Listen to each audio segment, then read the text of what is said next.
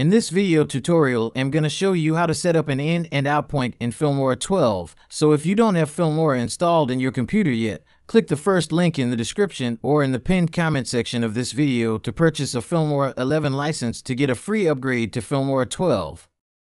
So before we go straight into the video, if you are new to the channel, my name is Godwin. On the channel, I make how-to videos, reviews, video editing tutorials, and text-to-speech related content. So if you are interested in that kind of stuff, check out my other videos on the channel and subscribe to stay up to date on our next videos.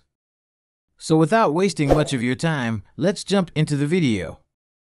To set an in and out point, first thing to do is to import your video into Filmora. Next is to click on the media file and go to the video player and drag your round point to where you want your video to begin and press I on your keyboard to apply the in point. Next is add an out point. To do that, drag the round point to where you want your video and press O on your keyword to set your out point.